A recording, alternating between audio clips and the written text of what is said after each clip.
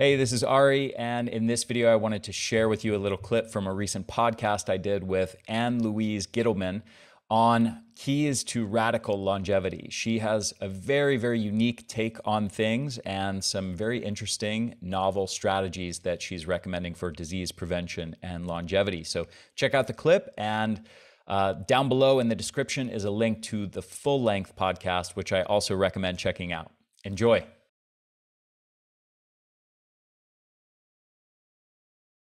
First, I want to talk, so you said there's two minerals that stockpile in the brain that can contribute to neurological diseases. It sounds like copper and iron. Yes. Okay. And what would be, one or two tips for people to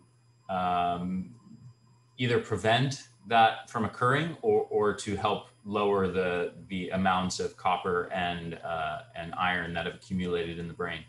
So the first one would probably be iron. So I would suggest that everybody gets on a yearly basis a ferritin blood test, which is very simple to get in any particular lab. Normally the doctor doesn't prescribe them, but a ferritin blood test, which is stored iron.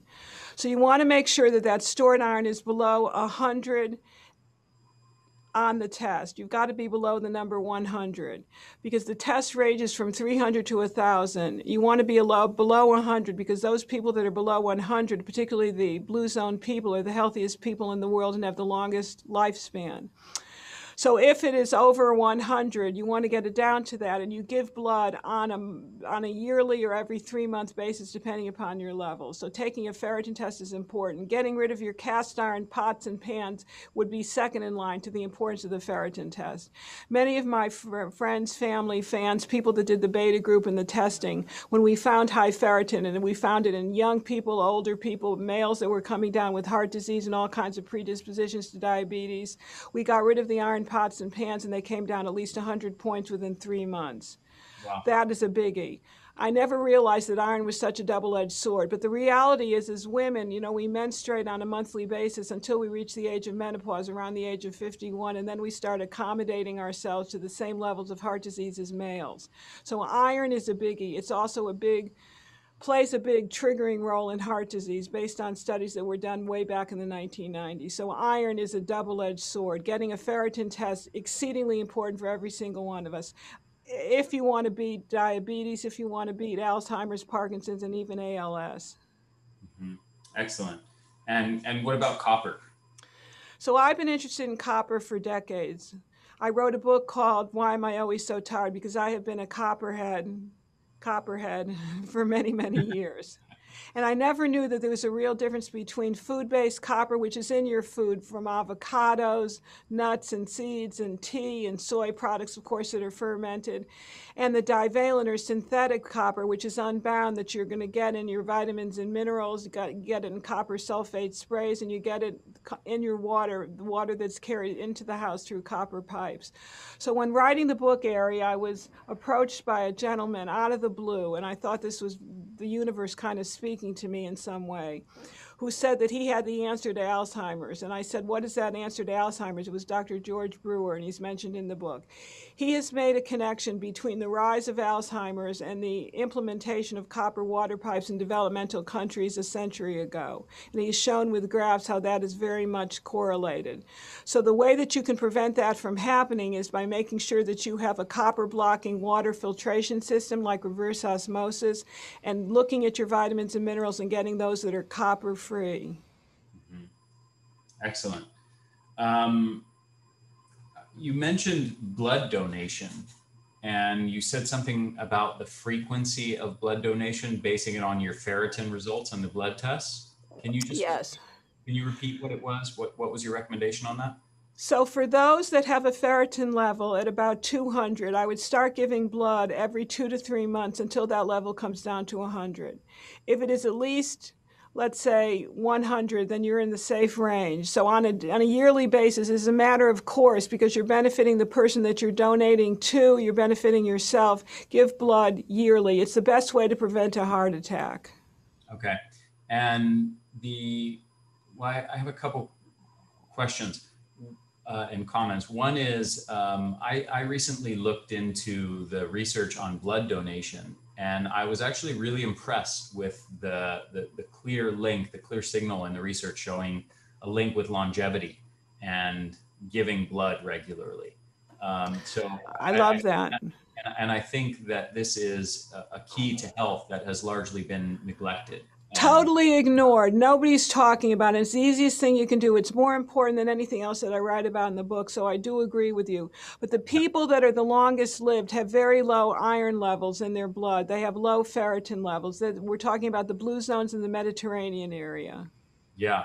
Okay. So your recommendation is to keep it about 100, but I think you said that the It's test is the normal range they're saying is 300 to 500 or 300 to 800. it depends upon the lab. If Okay. it depends upon the lab, but based on the research that I did, it should actually be a little lower than 100. I'm giving that as kind of a round ballpark. You would be surprised when you have your patients, your listeners, your followers, your friends, your fans, when they start doing a ferritin test, it'll be all over the map. And this is one of the ways in which we can prevent early demise. Okay. So but the low end on what they're considering their range is about 300. Is that correct? Depending upon the lab, it can be anywhere from 300 to 1,000. Okay. Well, but on the low end, right? That's Is it their low end, but that's actually much higher. And the clinical tests that were done in Finland back in the 90s, those people that had 300 were on their way to a heart attack, their second heart attack. interesting? So you've seen data indicative that what they're saying is the low end and the normal range should actually be much lower than what it is. The optimally healthy range should be much lower. Yes, and that's based upon the longest lived people in the world, the blue zones, and people living in the Mediterranean that are now considered the longest lived people in the world. Hey, this is Ari, and if you enjoyed this little clip, I highly recommend checking out the full-length podcast by clicking the link down below this video in the description. Check it out. You're going to learn a ton more valuable information. Also, as always, I want to mention at the Energy Blueprint, we offer a ton of solutions to help you increase your energy. And as a side effect, help you prevent disease, dramatically improve your brain function, your mood, combating anxiety and depression, increasing your resilience to stress, and increasing your longevity. All nice bonuses to strategies designed to massively increase your mitochondrial function and your energy levels. And we've got a whole suite of products, online info products that guide you on strategies to optimize your lifestyle and nutrition habits. We've got an Eat for Energy course. We've got a brain course. We've got an advanced fat loss strategies course. We've got a breathing for energy course, which I highly, highly recommend. People just absolutely rave about that one in particular. And we've got a whole suite of supplements, mitochondrial formula, a brain formula, energy essentials and superfoods, which is our comprehensive multivitamin and multimineral and superfoods formula, and much, much more, actually. We've got, as of this moment in time, depending on when you're watching this, but as of this moment I'm recording it, I've got an amazing new anti-aging longevity formula on the way and an incredible new sleep formula that will be coming out in the next few weeks.